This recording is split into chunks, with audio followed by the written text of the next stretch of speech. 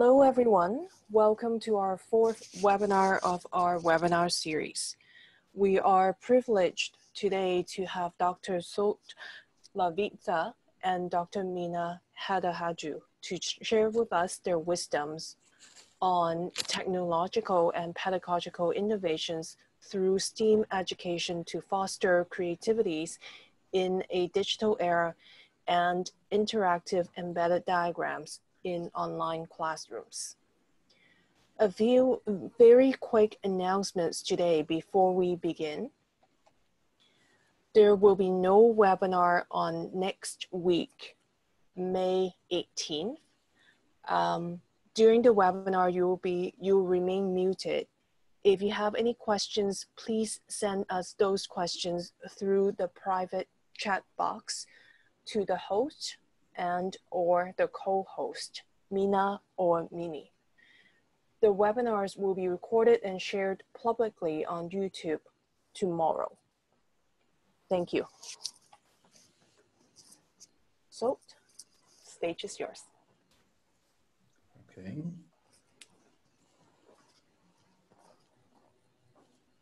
So I'm just trying to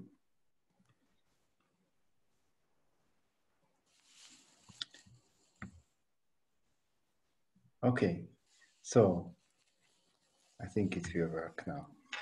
So do you see my slides? Not yet. So I need to share it, right? Yes, please. Share your screen. Okay.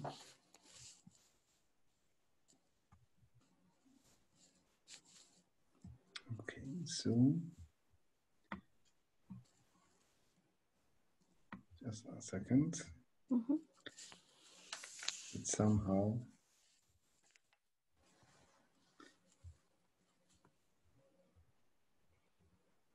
okay. Does it work now? It's coming. Yes, thanks. Okay, good. So, good afternoon or good morning for some of you.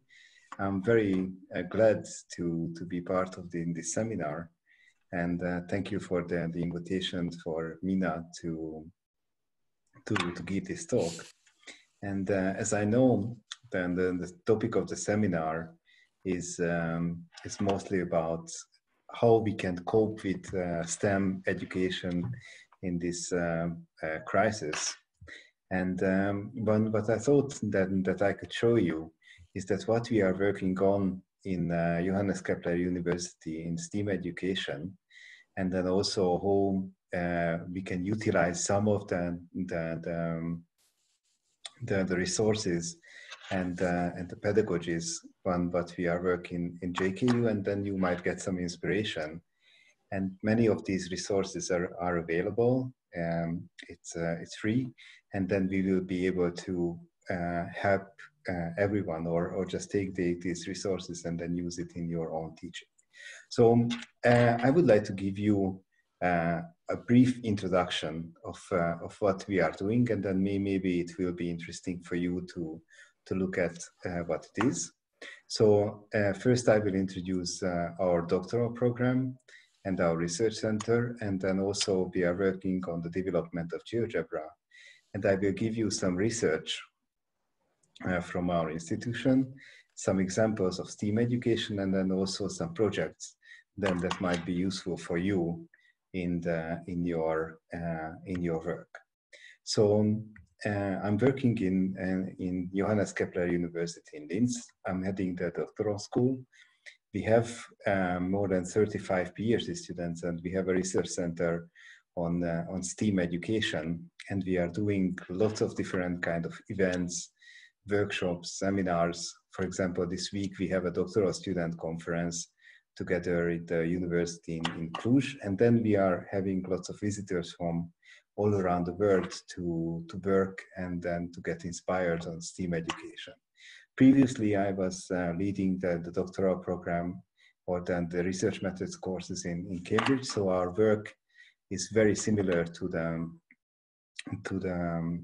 research methods courses in Cambridge. And then we are going through this whole research cycle with the students, and then also we are hosting many people from all around the world to work together in different kind of projects. And I will show you some of the projects we are working on. And at the same time, we are working with GeoGebra. So GeoGebra is funded by Professor Markus Hohenbatter, who is my colleague in Linz, and the GeoGebra Development Center is in Linz as well. And then probably many of you know GeoGebra. It's an open source project, and now it's covering all parts of mathematics, and then also it's used in many different kind of subjects. So it's an extended tool, but it's a big community as well. So it's an open source project, so it's free for all users. And we have more than 100 million students and teachers who are using GeoGebra.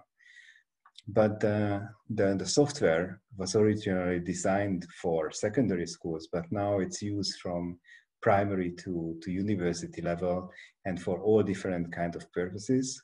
But what is important, that the community is generating the resources, and we have more than 2 million resources available on the web, and then it's ready for use for everyone.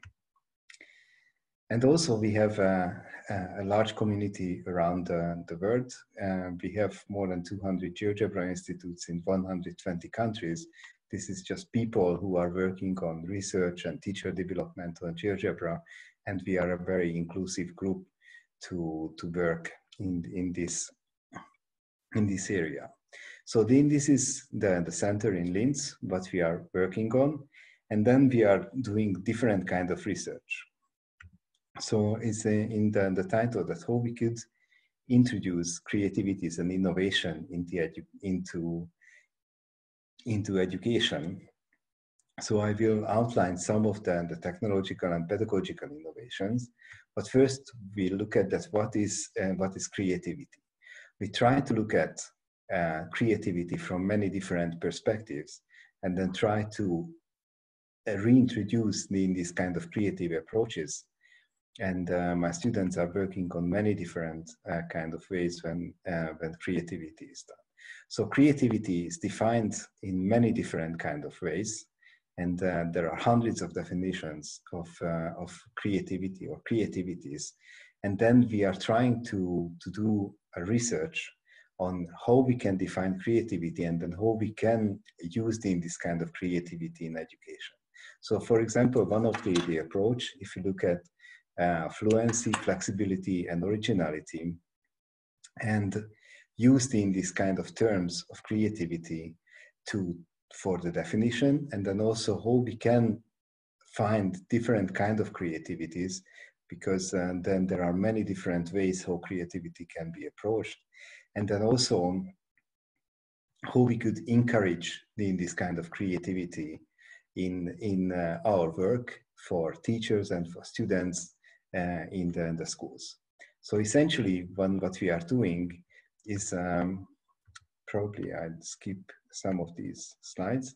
So essentially, what we try to do in our research and in our development is do research on technologies, pedagogies, and policies to create conditions to introduce this kind of creativity into education, and then how we can carry out these innovations which could be utilized in schools or universities around the world. So we look at technological innovations, and within technological innovation, we are very fortunate to be very close to the GeoGebra Center, but also we are trying to look at different kind of technologies which could be connected and integrated into a useful network of technological resources. So now we develop GeoGebra for all kind of hardware, from tablet phones to PCs. But one that is important, that the technologies are changing very fast, and then how we can evaluate the interfaces, and then also the tasks then that we could develop for teachers. So we are trying to look at all different kind of tasks for different technological resources, and then offering help to the community to utilize this.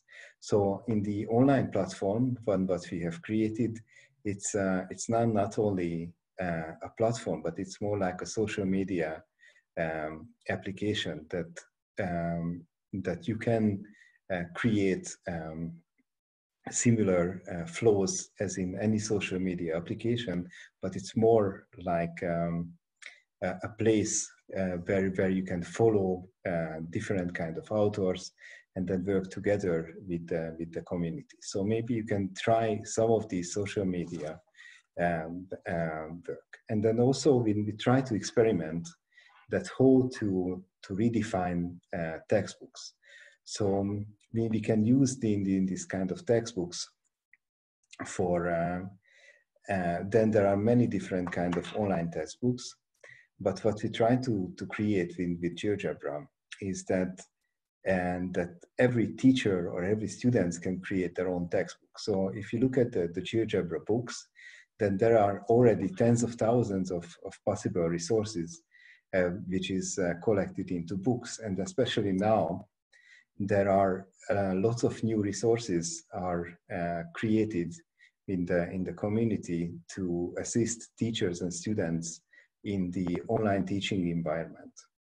But in these books can be also connected to our online collaboration tool, which is allowing students and teachers work on the same platform from different places. We can also trying to look at that how we can use these resources and books in a diversified environment. So we are creating live sessions when teachers and students can work together, and then the teachers can follow students' work. And then it's also integrated into our learning management system, a virtual environment, which is called GeoGebra Books. Then that could be, it is possible to create a virtual classroom and then used in this environment together with the students. And of course, it could be connected to many other different technologies as well. But what we tried to do in the past months to create this environment to offer all different kind of online resources for students and for teachers as well. And then we also integrate new kind of tools into the work. So for example, there is a large group who is working on automatic reasoning. So then what we can do, we can create different examples, and then it could provide instant feedback for the students to solve these problems. And then we could create in this environment for the students as well. But also, what we try to do is utilizing the technologies, for example, for the cell phones. So we can assign students some experiments. We were just looking at some outside work at home. So there is a sensor application within GeoGebra. So in each phone, you can use all the sensors, and then you can collect data or ask students to collect data. So for example, if students want to measure gravity, then we could ask that turn on the sensors and then throw the phone, and then collect the data and then analyze the data to measure gravity. But of course, we can put it into a box and so on, or we can devise different kind of environments within the phone, and then using the functions which we created either in the classroom or online to analyze this data and then share this data among the students. And then, for example, if we just walk around in the house or on the street, we can just take our phone and then use this data to analyze the movements from what we are taking. Also, what we try to do, and then it's accelerating quite a lot in the past months, to integrate GeoGebra as a test tool. So we can turn on GeoGebra as a test device. So it is possible now to use GeoGebra for testing, both online testing and on-site testing. So we have a large experiment in New York to use GeoGebra instead of calculators for testing. And then we can use these apps to involve the assessment. And then what is the advantage? That it could be go from online to the personal environment as well. We have a new feature, which is the augmented reality. So today, with one of my students, Ben, who is also in this seminar, we were writing a paper to model different environments around the house. So we just created this environment in Luxembourg, that students go around and then they are modeling architecture or different objects, and then use augmented reality apps as a solution to give to the teachers, and then learn mathematics through this kind of augmented reality app. Or also we could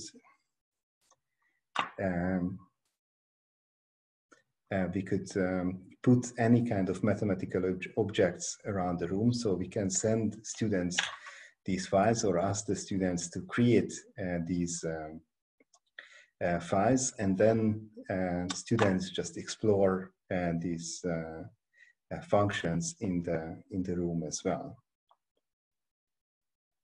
So this is another example. Then we can create some kind of objects and then use it in the room to walk around and explore mathematics.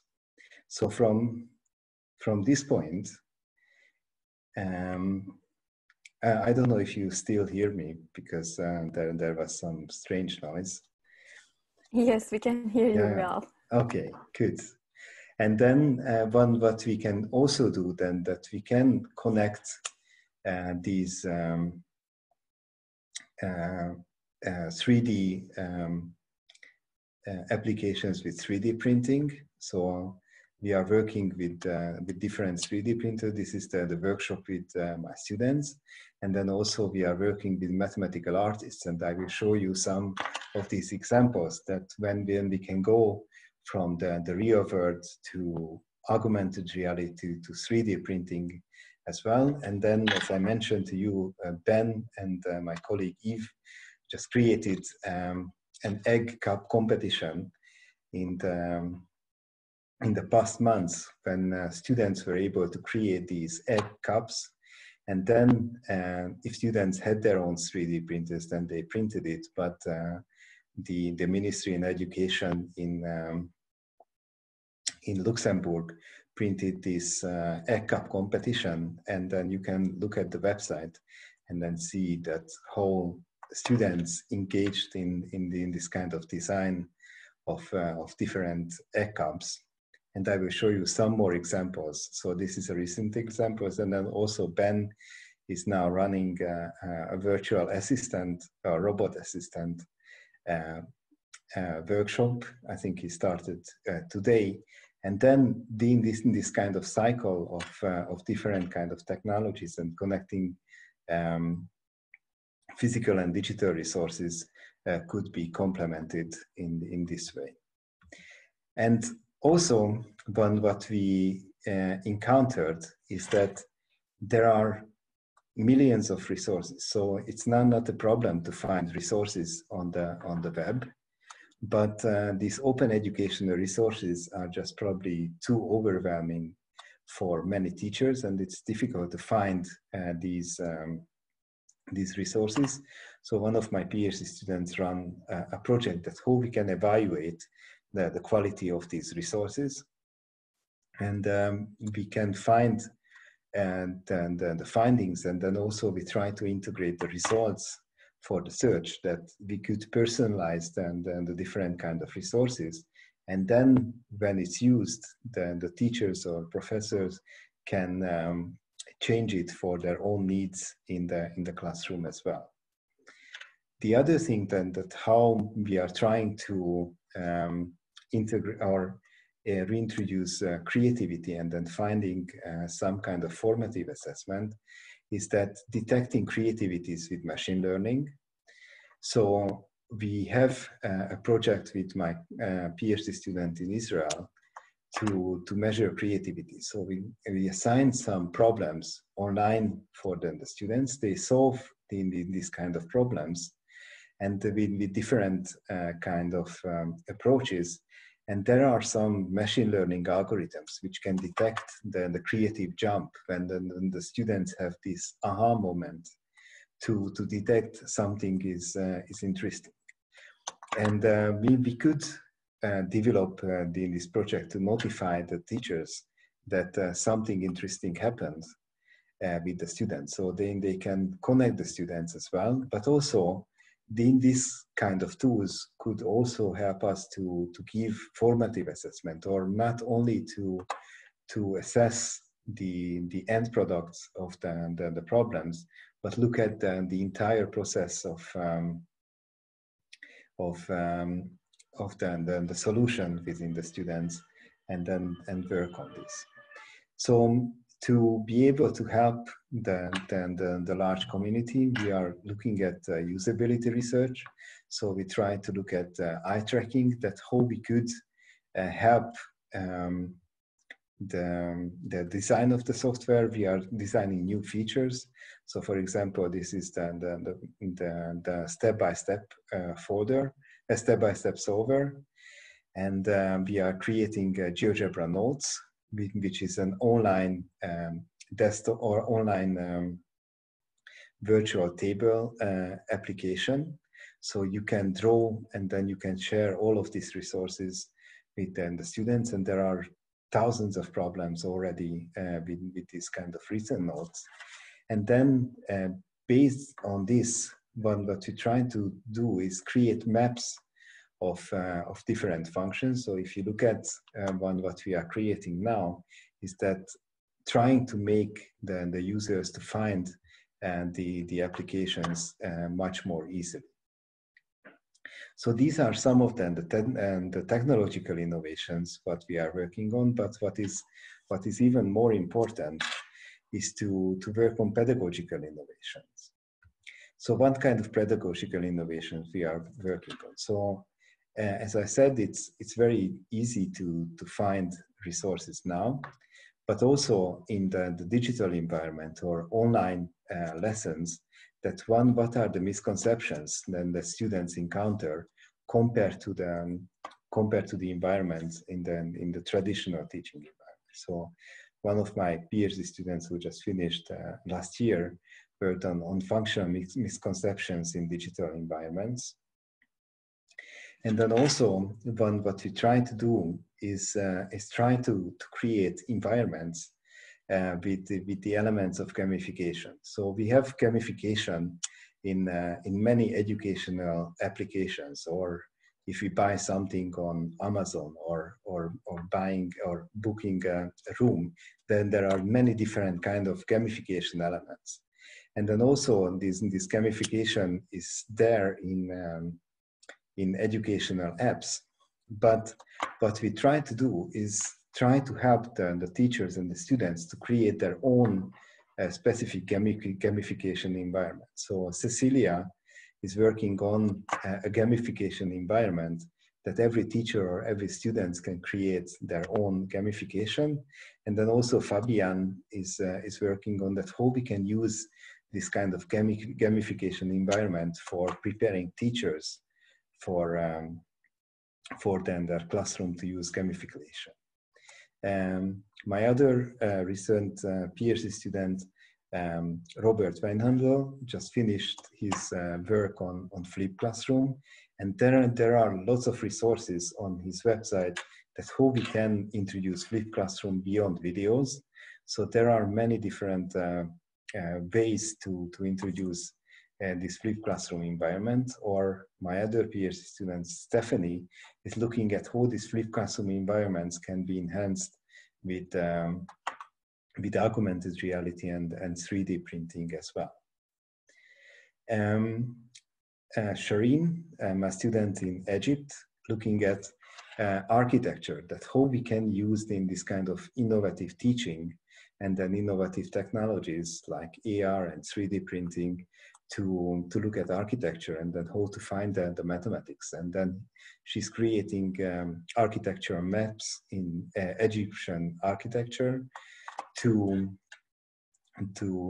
create lessons for, and then also different scenarios when students are moving from the real world to digital, and from digital to the physical world. But also what we can do is integrate games into this kind of environment. So one of our main area of research, that how do we connect the physical and the digital worlds. And then in this pandemic environment, it's very, very important that we are moving in the digital world, but also we can connect the physical environments as well. And then games are one of the possibilities what we can do. So we are trying to design different kind of games. And also in this kind of games could be done on paper, could be done in augmented reality on digital world, and then also connected to 3D printing as well, or just creating this kind of environment. So games are integral part of this connecting the physical and digital world. So Diego started to work actually in Canada on in a school in Calgary to create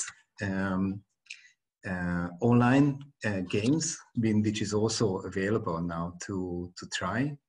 And then if we can personalize these games, so for example, students are taking their own pictures. So first they use the logo of the school in Calgary to create a game, but afterwards then they could create this game with their pictures. And then they started to design games in digitally and in physical world. So then they can move between the physical and digital games. So they created different kind of quattro games, and then also the set game or logifaces, which is also possible to use in different kind of environments as well. So then there are many different kind of games. So for example, if you ask students to take their own picture, you can rotate and then their faces, and then at the end they can print a vase, and then maybe if they can put some salt or sand into this vase, then they could do some measurements of the volumes of their head. Or we are now running a competition for dividing a cube game, which is how to divide a cube into equal volumes.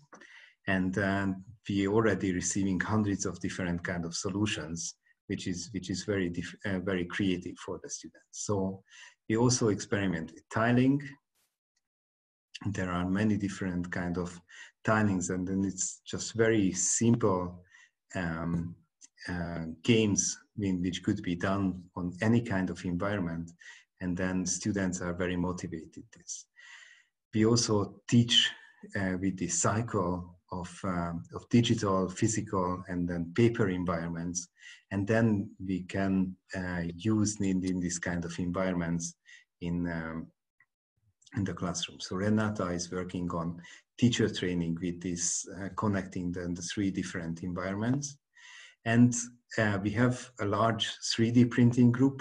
So Eva is leading our 3D printing group. So we are working with blind students and then they created this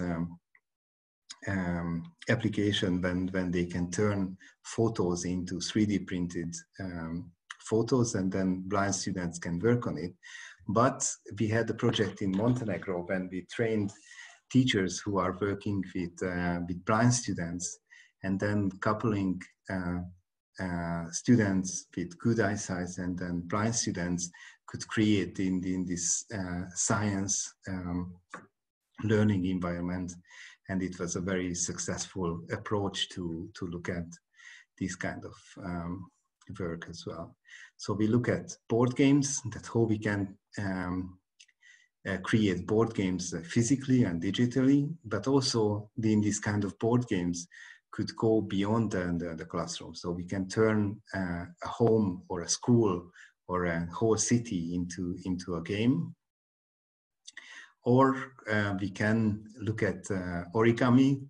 So actually now origami is becoming a very important tool.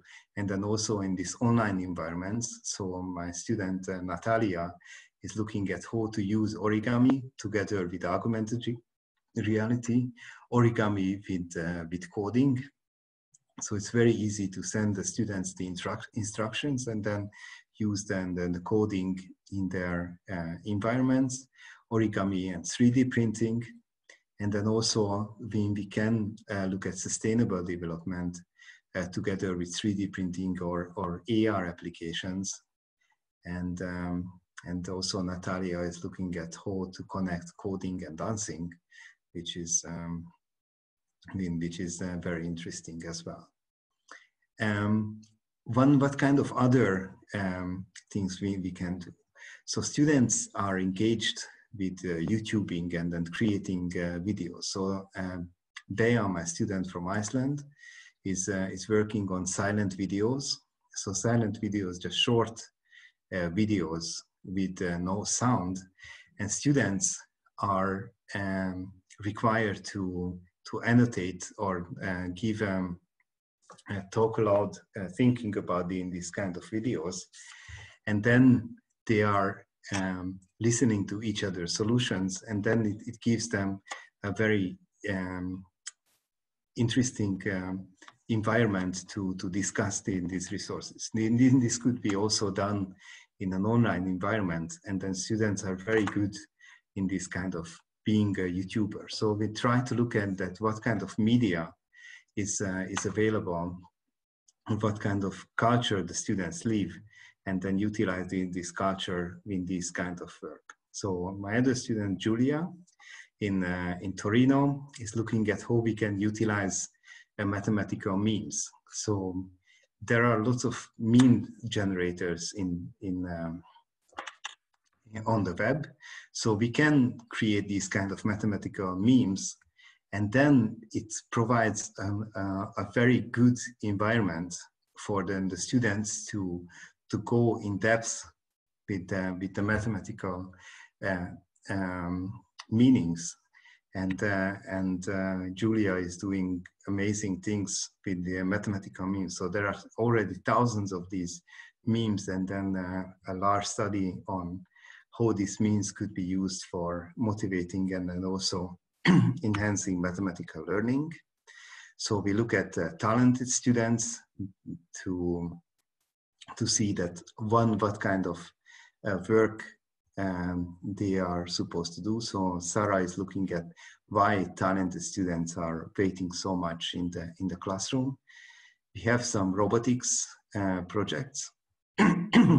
Probably I'm getting a little bit out of time, so we are in this kind of robotic games to create geometry, coding, and robotics, and as well as we can look at how we can build drones and then modeling these kind of drones to enhance different kind of mathematical knowledge. And then it could be done as well with very minimal resources, and then used in this kind of resources for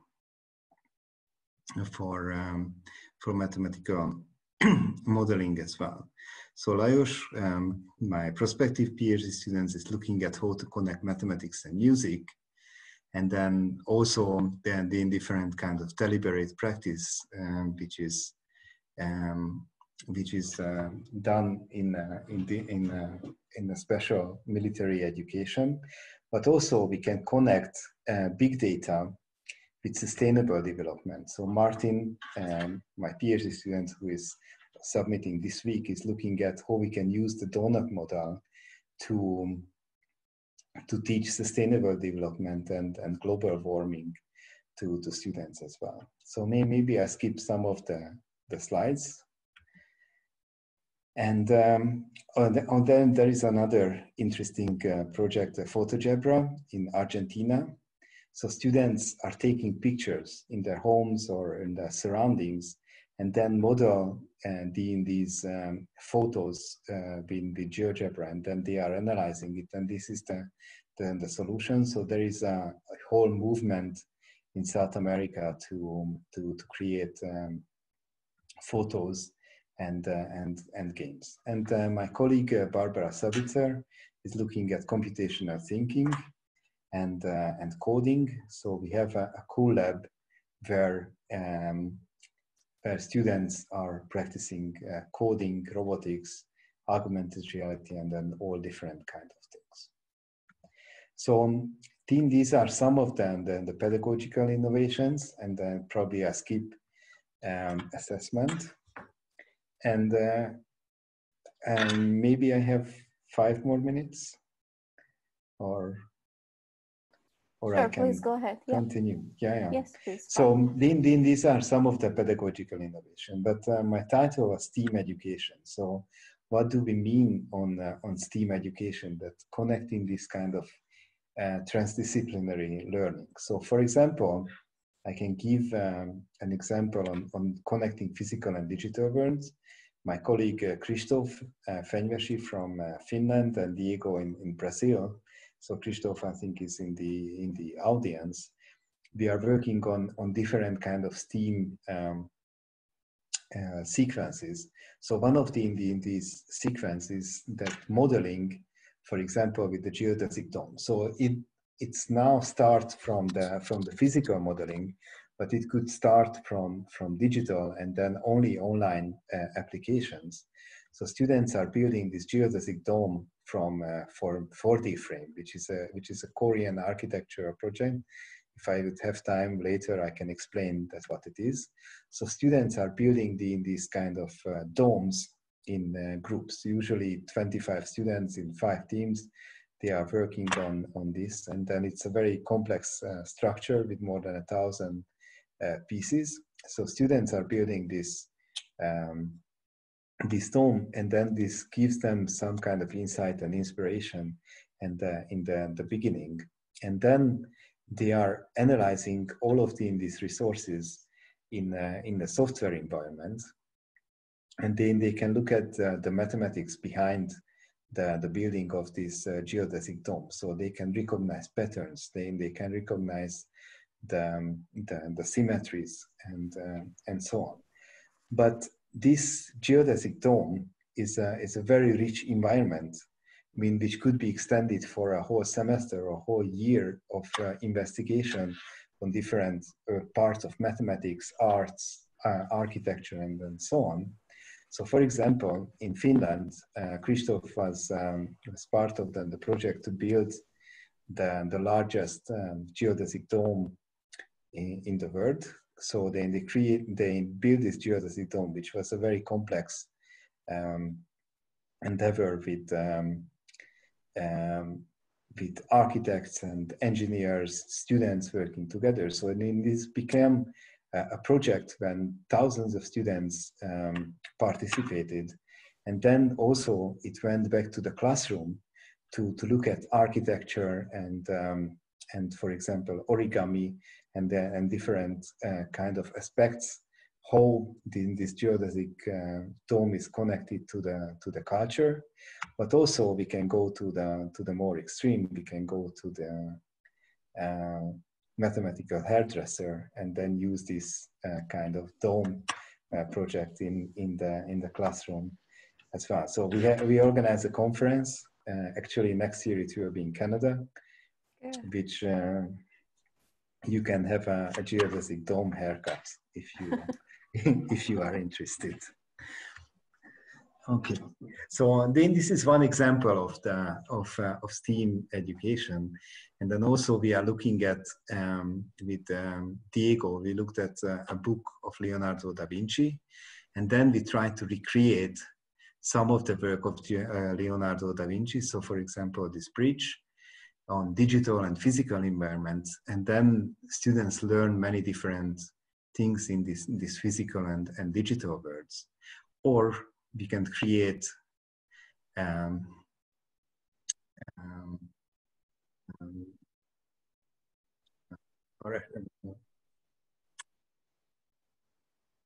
this machine, I forget the name, and then of course you can create it in 40 frame, and then at the same time you can create it in GeoGebra, and then students are learning many different kind of skills connecting the physical and the digital world. So then this kind of exercises could be done only on physical spaces, but also in digital environments, and the students for very basic materials can create some of these exercises. So to give you a little bit more overview of what kind of other projects we are looking at. So we are looking at cultural influences and using the culture for learning mathematics. So we look at mandalas, and then we are doing lots of mandala workshops, which is part of the culture in many countries. So we can do this kind of mandalas from drawing and from vegetables, and then we eat the mandalas together with the students, but also it can be done in a digital world as well, and then using these kind of exercises, and then these kind of exercises could be done only online as well. And there are some mathematical arts projects. For example, this is in South Africa, when students are creating mathematical arts and then learning mathematics through creating arts in different places. So now currently there is still time to submit mathematical arts for students. So probably there are thousands of entries, or making students coding with music. So we had a project in Cambridge when students were DJing while doing coding together, and so on. And then mathematics, dancing, and movement, which is also could be assigned online and then in physical spaces as well. We work together with the Ars Electronica Center when we are creating different workshops and environments to assign these kind of things with students. And then what I want to show, last year we had a big workshop in the National Mathematics Museum in New York. But what is important is that we organized the Bridges Conference, which will be in Canada next year. And then 2 years ago, it was in Waterloo. So it's mathematical art. So for example, we are connecting, this is a pancake printer. So students design their own pancakes, and then we print, and then they eat these kind of pancakes. And then, so this was oh, sorry. This was the Canadian project which we did in Canada. And probably I will finish up some of the project. So we had very interesting speakers. So this is Ernő Rubik, who is also looking at the designs of education after creating the Rubik Cube. We are looking at different mandalas. And then this Bridges conference was in Linz last year. This year was supposed to be in Finland, but unfortunately we had to cancel it. But next year it will move to Canada. And we have a Math City Map project when we can take mathematics to the outside and then work with students. Hopefully after pandemic. Yeah, and after the pandemic, so there are lots of books available. on creativity and then mathematics education. We have a network on STEAM group, so if you have the slides, you can use it. And then we are growing a big community on GeoGebra Arts and STEAM on Facebook. And then you are very welcome to join, to share some of these really exciting resources. So I think I will finish up the presentation to invite you to look at what we are doing, use all of these kind of things. And you are very welcome to visit us or join our online seminars and conferences. And thank you very much for your attention. Thank you so much, Zsolt. It was really beautiful. I really enjoyed it. It was so interesting to learn about how using GeoGebra or maybe other platform could help students to become more, I would say, creative and innovative. So just because the main aim of this kind of webinars is to see what are the potential use of using digital applets in online classroom as far as we move to online classes after the pandemic, I would like to share a little bit of my own experience about using dynamic and interactive diagrams in online situation. So as you see, Proter describes an ideal mathematics classroom where students actively engage in doing mathematics, making interdisciplinary connections, sharing mathematical ideas with each other, and using manipulative strategies to solve mathematical problems. This is one of those videos that I've captured from one of my classes. So in face-to-face classroom, teachers take moment-by-moment actions and make decisions that are informed by evidence of students' understanding in order to facilitate students' learning. Teachers elicit students to think through many tactics, such as observing during problem solving, informal interviews during classes, or using focus questions during mathematical discussions, so that they can adjust their instruction accordingly. However, keeping such strategies up in online or hybrid classrooms usually become very challenging for both teachers and students at the same time. So it seems difficult to preserve the crucial role of all the forms of mathematizing in students' lived experience, including reading, writing, speaking, drawing, and doing mathematics, as well as assessment. On the other hand, the abstract argument presented in Euclid elements rely heavily on the use of diagrams, and this use of visual representation remained an acceptable practice in mathematics well into the 18th century, as Stylo and Silver said in their notes. Moving forward, we have interactive diagrams or interactive embedded diagrams that are available through different platforms, whether GeoGebra, Cabri, or Cabri 3D, Geometry Sketchpad, and Cinderella, that can be added or embedded in different learning management systems, including Blackboard, Desire to Learn, Module, Sakai, Canvas, and others. Also, there is a capability that these kind of diagrams can be added and embedded in Google sites, personal website that they follow HTML or Java. Also, they can be added in notebooks and Teams. Those interactive diagrams can be pre-constructed or constructed, but they require action and participation from learners.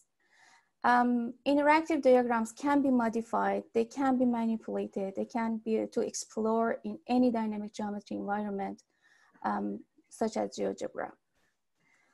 Dragging is a conceptual tool that can be used in such an environment. So a well-constructed interactive embedded diagram provides an environment enriched by multiple representation. As you move the object, you will see all these different and varied representation, as well as direct, continuous, real-time, and interactive manipulation in an online mathematics classroom. So to use interactive diagrams in learning management system, as you see in this video, I've asked my students to do construction and exploration with interactive diagrams exploring spherical geometry. None of these students had mathematical background, but they were really good enough to use the GeoGebra in that learning management system, which resulted in student and student interaction, and indirect student and teacher interaction. Like they were commenting on each other's work, they were communicating with mathematics through constructing the diagrams, and also I was able to comment on their construction and their mathematics learning.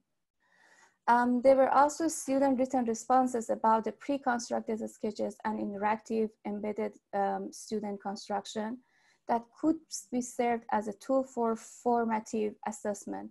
As you see here, a student were not only, for example, in this assignment, they were asked to create golden ratio or prove that this is a golden ratio rectangle. So they were using different approaches to not only create this, but also prove that their construction is valid. For example, in the second example, my students were not able to create the shape in a way that it should be, so the shape could not pass the drag test. In the third example, you see that the student used the calculation to show this is a golden ratio. And the last example that I have here, there is no written or explanation about how these golden rectangles are created. But for me as an instructor, there is no need to be written explanation, because I can see how my students were able to create not only one, but also 2 and 3 golden ratio within this construct. So this is my own experience about using interactive diagrams in an online platform. One of the projects that I've asked my students was to, after they were creating their own project, which for another course was creating fractals. Again, this student had no mathematical background, and they were using their own artistic way of thinking about mathematics to create fractals using GeoGebra. They were encouraged to share the way that they've constructed the fractals, and they were very interested, and they took this opportunity to create this YouTube channel that was a shared YouTube channel to share how they were able to create fractals with the description and explanation and step-by-step showing their work to their colleagues. Yeah, so this is part of my experience in this online platform using interactive diagrams. If there is any questions, we are ready to take them. I think we've already received a question from AV that it is for you, Zsolt. Mm-hmm. So the question is that with so many technological, how do you choose which align best with your learning outcomes? What is the question? With so many technological options that you just showed to us, how do you choose which align best with your learning outcomes? So what we try to do is offering a wide range of possibilities, but what is our experience that every teacher and then every situation and every country has the different kind of needs. So what we try to do is a wide range of possibilities to show that what is possible, but I think every teacher and everyone who is part of in this or trying to do in this kind of innovation should adopt it for their own situation. So what we try to do is showing what is possible, and then everyone is just creating their own environment based on the things what we are showing, and then we try to support as many opportunities as possible. It seems like there's a large upfront amount of time that would be necessary for a teacher who wants to use one of these to spend. Do you have a like are there some of these tools that you suggest if we need to do something quickly with like now with not having much time to prepare for courses? Like ideally I would spend a year preparing for like a course or something, but do you have some tools that would be quicker to use than others?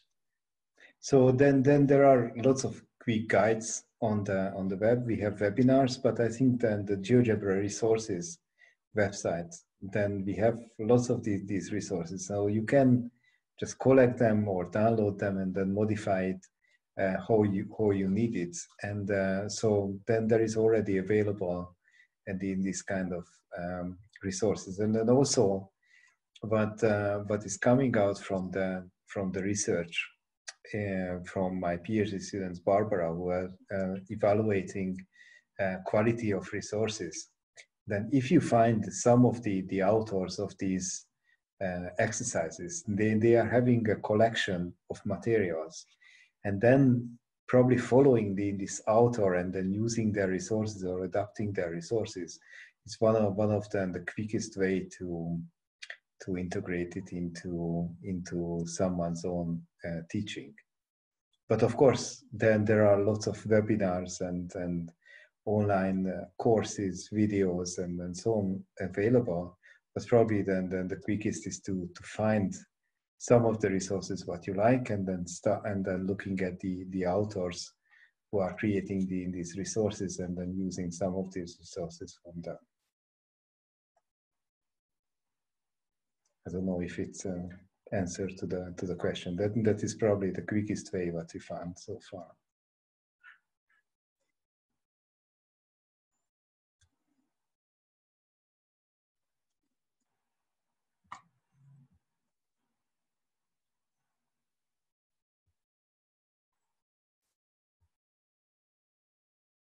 So I think there is no sound now.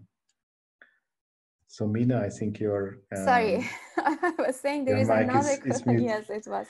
Yes. Sorry, so there is another question for you in chat box. Would you like to answer that? You must choose. That is then the question. Apart from the many resources that you are making available of every kind, I don't really understand the relationship between creativity aspects and the need for online teaching and learning. So go ahead, please. So for creativity, so what we're trying to do is trying to create in this kind of creative approaches, then that could be done in the classroom, and then also try to look at that one, what kind of how we can promote the different kind of creativities. And then we have researchers like Pam Bernard, who is a professor in Cambridge on creativity, and then there is a trend that there are many different kind of creativities, not only one kind of creativity. And then we try to look at that how these kind of approaches and resources could be related in this kind of creativities as well. Could I pose another question, because it was my question, but it was not finished? Okay. This is Francesca. Hello. Hi. So my point was that the definition that you are using of creativity, as far as I know, it's attributing creativity according to the 3 features of Guilford definition to the individual. So that creativity is a competency or a property of a student. And you are also saying that students are motivated or engaged with your resources. But the point is that saying that somebody is motivated or engaged does not necessarily implicate creativity. And also, I think that's different from saying that the mathematical activity or experience is creative. So my question in the end was, how could your pedagogical innovations and materials really afford creative activities, and in which sense could we investigate how these activities are creative? So the definition of Guilford is only for that project. All right. That Roy's project. So in then that project, what we try to do is then that we are installing these kind of data listeners to GeoGebra to look at that what the students are doing, that how they are moving the mouse, how what they are doing this, and what they are doing with the specific applets. And then what we try to do that used in this kind of data listener. So then there are possible data streams in which is coming out from the from GeoGebra. Then we can analyze some machine learning to look at that so then there is this theory of creative jump, which means the students are trying, and then something happens, and then they can do a solution, and then they can do different kind of solutions. So when I show that definition of creativity was for then that specific project. So for other projects we usually have more in this kind of exploratory approaches when we are observing students and then interviewing students and then try to see that how creativity is related to the specific activity. So for example, Ben is here, I think, in the group.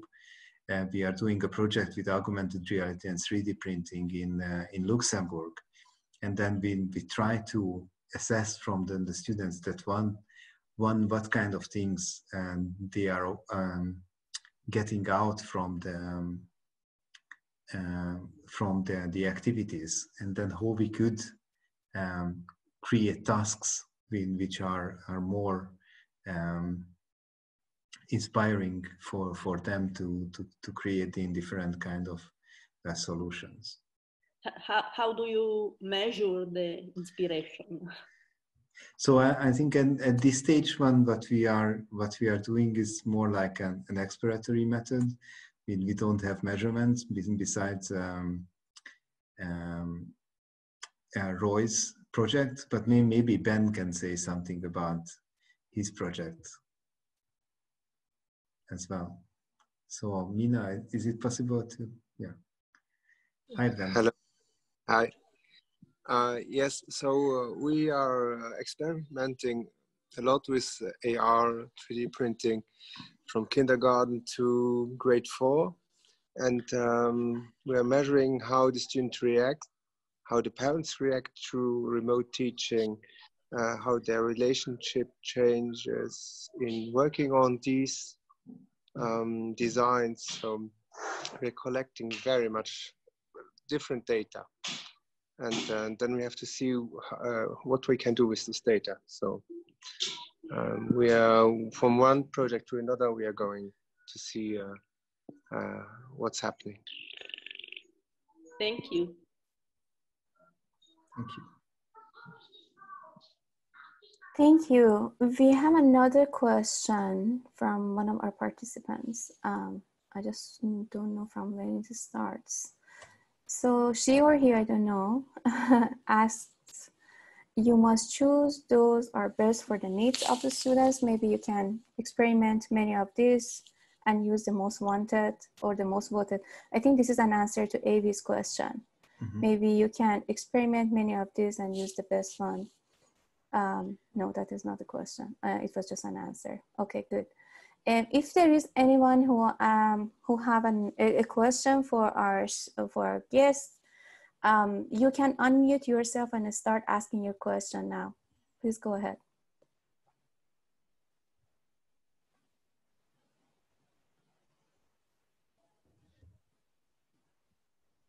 Hatem, you can unmute yourself.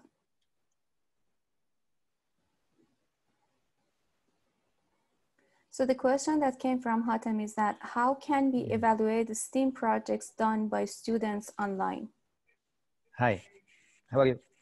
Hey, yeah. Hello. Hello. My question is, nowadays students can't go to school. So when we give him a STEAM project, we should evaluate these projects. So how can we evaluate this project online to be very to be fair? Mm-hmm. Yeah, so I think assessment in STEAM projects is very tricky. Not even online, but in the real world as well. So what we are trying to do is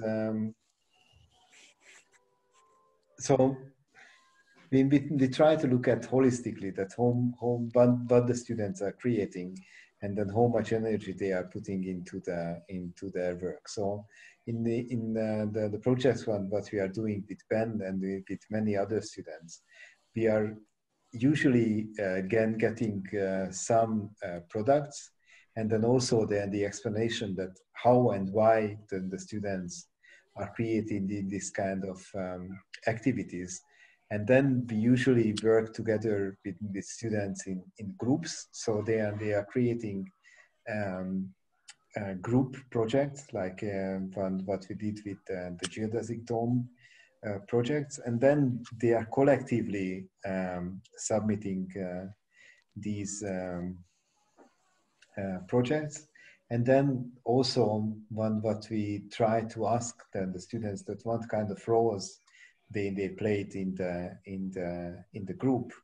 And essentially what we do is trying to assess in this kind of roles. So we usually don't assign grades because it's not necessary for doing these kind of projects, but it's more like a formative assessment and feedback, and then how they could go forward from that point as well. So assigning grades in STEAM projects, I think it's very complicated, and then also assessment, and then the online environment is making it even more complicated. So thank you.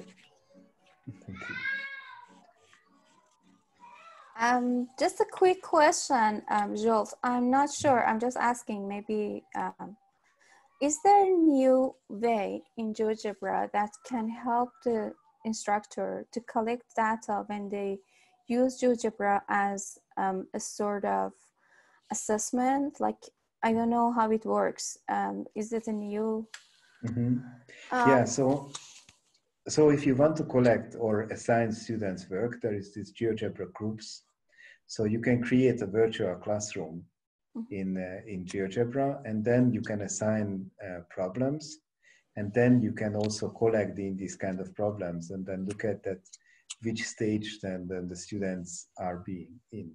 So you can create a group, you can invite the students. So students have to be registered, and then you can assign a code where the students can log in, and then you can follow the students. It's like a very basic learning management system. Okay. But it's more like GeoGebra files, but also you can assign, for example, in GeoGebra books, you can assign videos and PDFs and then text as well. And then also for the assessment, then you can create tests which is self-evaluating. So you can get the file, or you can now, then there is a possibility when the solution is also integrated into the file. So GeoGebra can check by itself with some kind of algorithm whether the students solve the problem. And then also there is now a new possibility to have automatic feedback for some of the steps. It's not all kind of